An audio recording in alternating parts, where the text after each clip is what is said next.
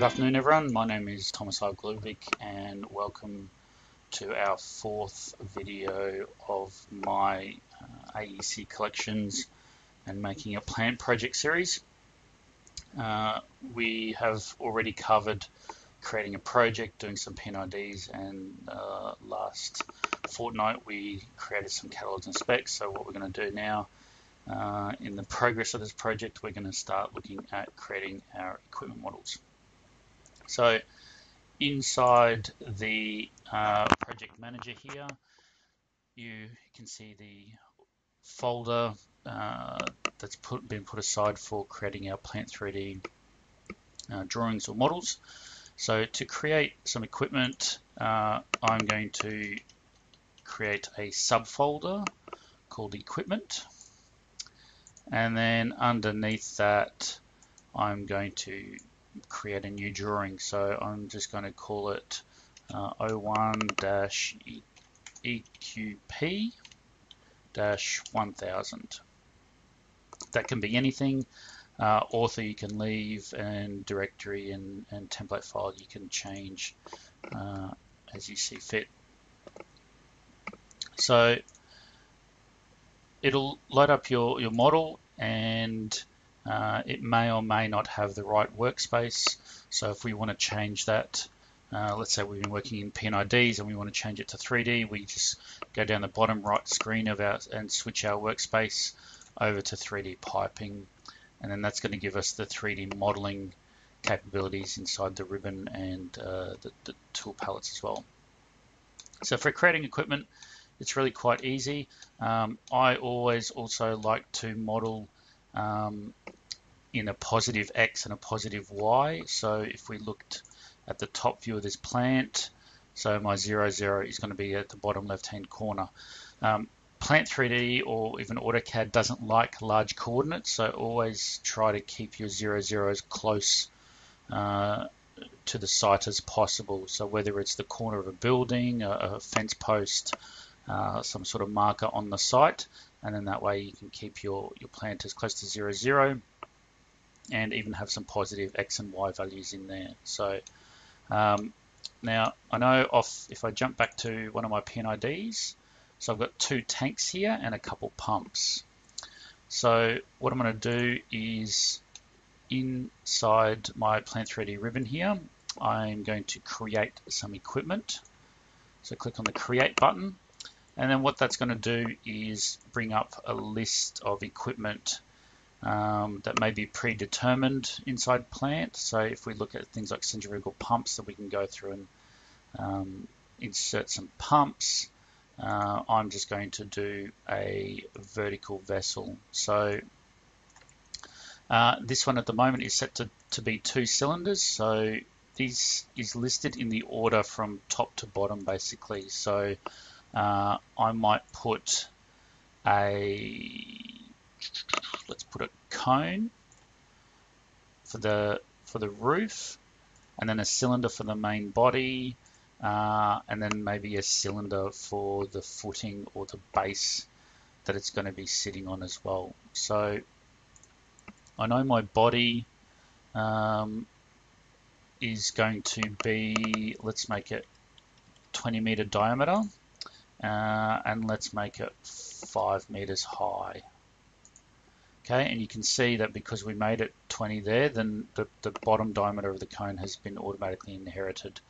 So D2, I don't want D2 to be so much, so I'm going to make D2 500 just so we have some room to maybe put a nozzle or a vent at the top.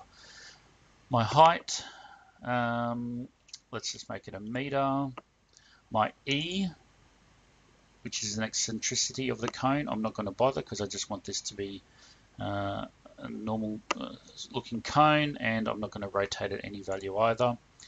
And then my base, so my footing or the slab, whatever it's going to be sitting on. So we're going to make that, we can make it 500 wider on each radius, so it's going to be 21, and then let's make it 600 high. So for the body, I've got options to add trim. So this might be things like stiffening rings or skirts, maybe even a platform, any lugs, legs, or body flanges. So I'm not necessarily going to do that right at this point in time. Then I'm just going to click on Create. So I'm going to put it at 0, 0, and my rotation is going to be north. And then that way I know that's my 0 direction. So there we have it. We have our first tank. So if I go back to my pin ID, that'll be TK1000. So I can select it, right click, assign a tag, and give it my 1000 number. Okay, and we can see here, looks like my base is still a little bit funky, so I'm going to go back and modify it.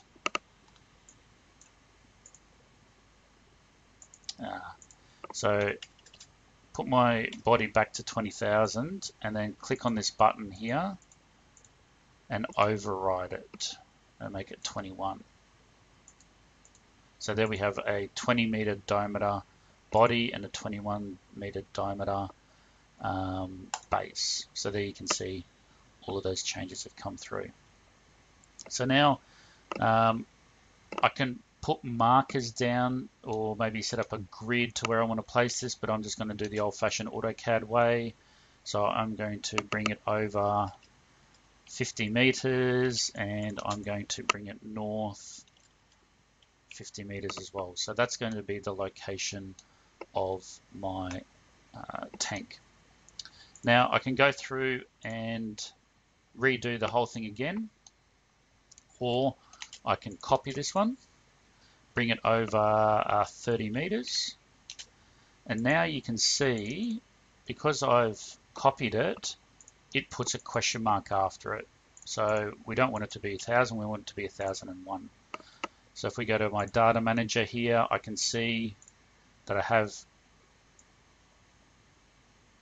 my two vessels in here, TK1000 and TK1001.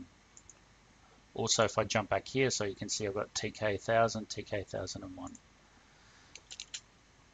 Okay, so that's for our tanks. For the pumps, so in my pull down, I'm just going to come in here and do a centrifugal pump and do the same thing, click on Create. Now you can see there's an insertion point there. So it's just at the bottom of that base. So same thing, I'm going to do 0, 0, rotate it so it's facing north. And then you can see there that the 0, 0 is at the base of that pump. So to line these up, again, I might, we know we're going to put this somewhere over here. So I'm going to put it at 25 meters and I'm going to bring it north about 20 meters. Okay, so that will be P1000 and P1001. So right click, assign a tag, P1000, and then do the same thing. I'm going to copy it. We'll copy it 2500, and then do the same thing, assign a tag, P1001. So there we have our, so far, 4 pieces of equipment. Now, if we wanted to add nozzles, certain pieces of equipment have certain ways of adding nozzles. On pumps, obviously we can just click on it and click on Edit Nozzle, and then we can go through and pick what we want it to be. On tanks, however, it's a little bit different. So I'm going to switch to wireframe. And we can see here that by default, it's put in a nozzle at the bottom. Now we don't want that. So I press the Control key on my keyboard, click the nozzle, and now we get the little pencil marker to denote that we're editing it, and I press the delete button on my keyboard and it's been erased. So we'll do the same thing with the second one, Control, erase. So if we want to add a nozzle, pick the piece of equipment, I can either click on the little nozzle glyph here or right click and go add nozzle. So nozzle 1, it is going to be just a straight nozzle, and because I'm working in Imperial spec, so it's going to be a 4-inch flanged and you have to pick whether it's flat, raised face, or RTJ. So it's raised face, and I'm going to put it at the top. So it's going to be my vent nozzle there. So I can orientate it. So the R is the radius, which is going to be 0.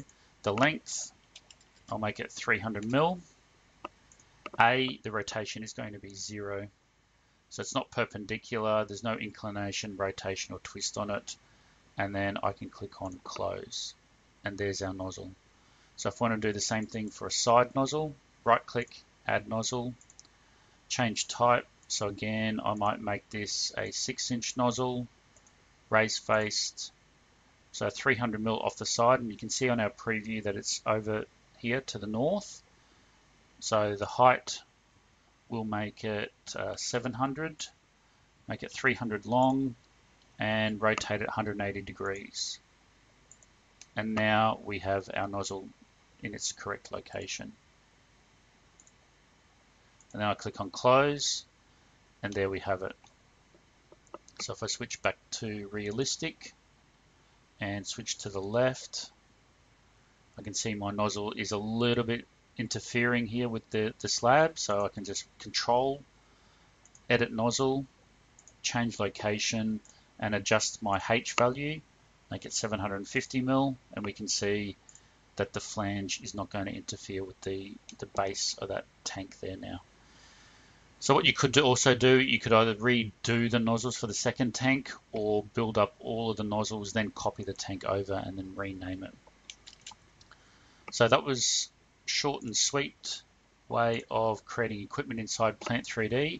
You can also convert equipment from an AutoCAD object, and we can also convert inventor equipment, which I can cover if there's enough requests for it. I can cover it in another video. But basically that's the 3 ways we can do it, either through the dialog boxes, through AutoCAD objects, or via inventor equipment. So what I'm going to do for the next 2 weeks, go through and create all of my equipment, and then in 2 weeks we can have a look at that model and then start placing some structural elements into our plant project. Thanks a lot.